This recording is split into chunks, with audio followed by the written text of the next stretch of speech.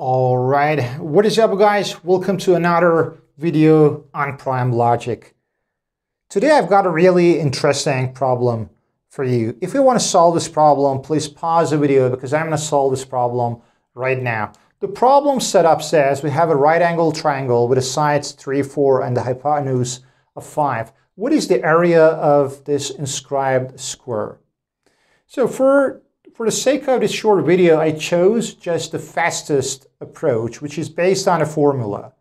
But if you would like to see a detailed kind of step-by-step walkthrough, you can check the link below on the related video and you will see the step-by-step guide for that.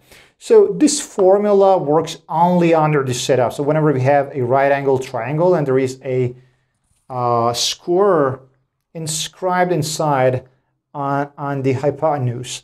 So the formula says the area of the square is A, B, C, which are the side lengths of this triangle, over A squared plus B squared, so the height, the base, plus AB and their product. So this is the side length of the square. So this is the side length of the square, and obviously the area is this thing, the whole fraction raised to the power of 2. So let's just substitute that A times B times C. So 3 times 4, 12 times 5 is 60 over A squared 9 plus B squared 16 plus A times B, or AB, which is 12.